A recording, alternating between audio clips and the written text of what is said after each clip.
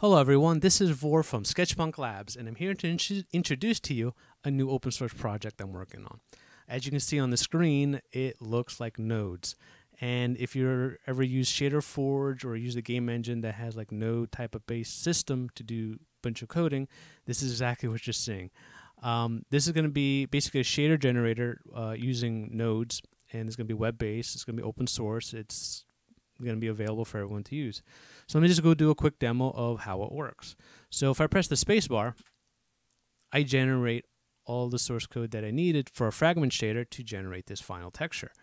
And inside the console, you can kind of see some of the debug stuff that I have to kind of help illustrate it, or to really show me how it really works. So, you know, it kind of traverses through, it takes the final color, and then it kind of builds up the tree.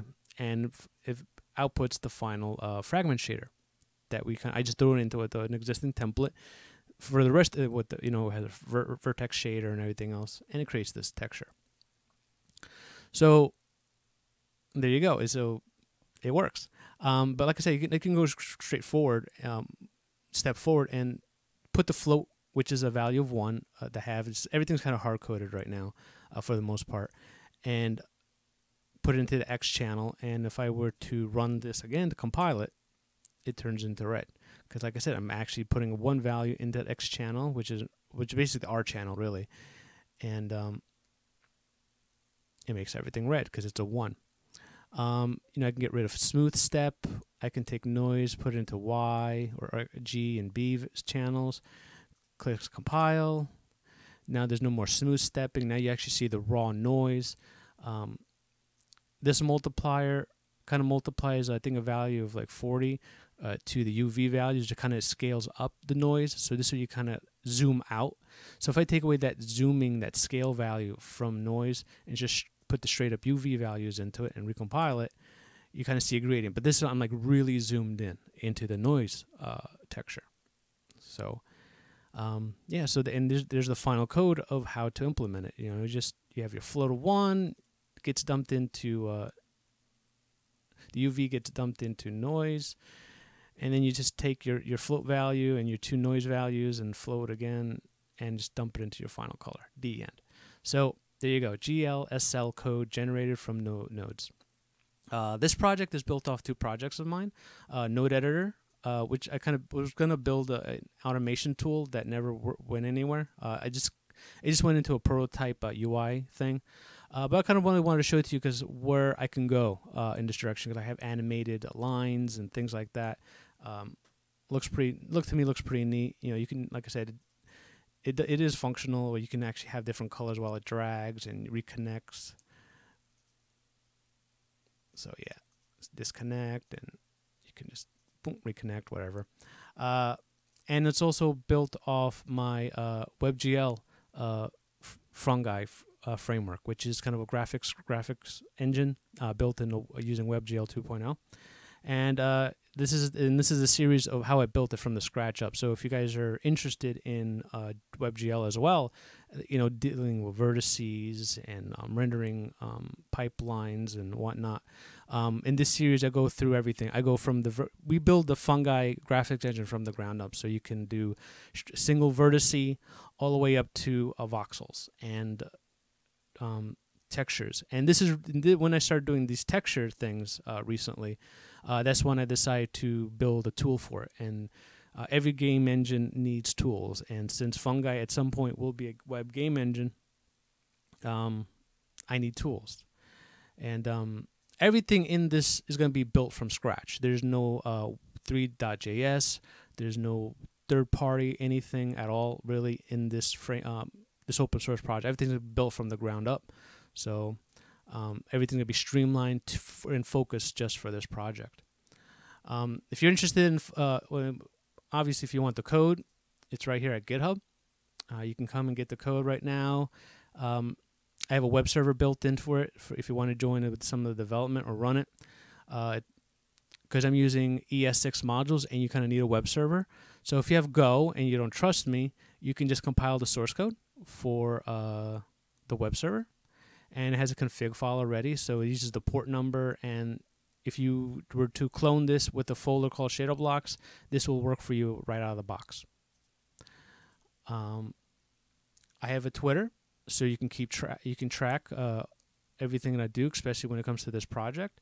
I'm already illustrating that I'm rebuilding the UI where it's flexible. So I have a single set of HTML code, and applying, let's say, a theme A creates this, then apply theme B, it creates that.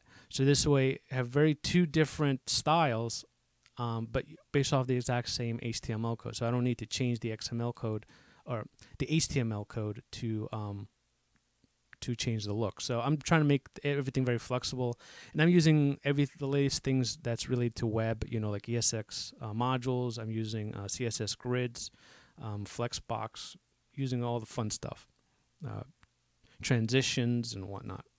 And again, like I said, I'm not using any third-party frameworks. Everything's going to be built from the ground up, from scratch, because that's how I roll.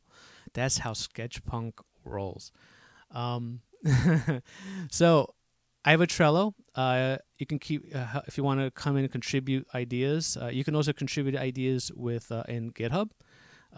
Some people have done in previous projects, like feature requests and with you through issues. But I also have Trello, which kind of keeps my to-do list, and probably I'm gonna have like a list of all the things I'm kind of currently building for this project. So you can keep track of that. And a lot of people have already started asking me. Some people already started asking me about contributing. You can come and look at the source code, try it out, play around with it, look at it, and give me some ideas, but don't contribute yet until I guess I make the alpha version. The alpha version will be released once I have the UI completely put together. When I redo WebGL, because I need WebGL to be redone, because I can't use the Fungi engine that I have now. I need to strip it down and make a mini version of it to make it reusable in a certain way that I need it to work. And I need to work in Firefox. Right now it only works in Chrome. So I need to fix whatever. I don't know what the problem is with Firefox, so I need to fix that too. So if I'm building it for the most part from the ground up, I can quickly find where Firefox breaks everything, or where I break on Firefox. And creating a different class hierarchy for the nodes, because I have a certain idea how I want the nodes to work. Right now it's just a single class, but I want to create a class hierarchy. For my reasons. Like if you really cared, I have descriptions for why I'm doing certain to-dos. And the end result, really, I wanted to look something like this. I really love this idea of preview every step of the way. And I like the idea where I have this node, and I'm just traverse up the tree and get all the other previews, I guess, or really just recompile. Or just compile the GLSL code or the shader code for, like, let's say this tree section, and then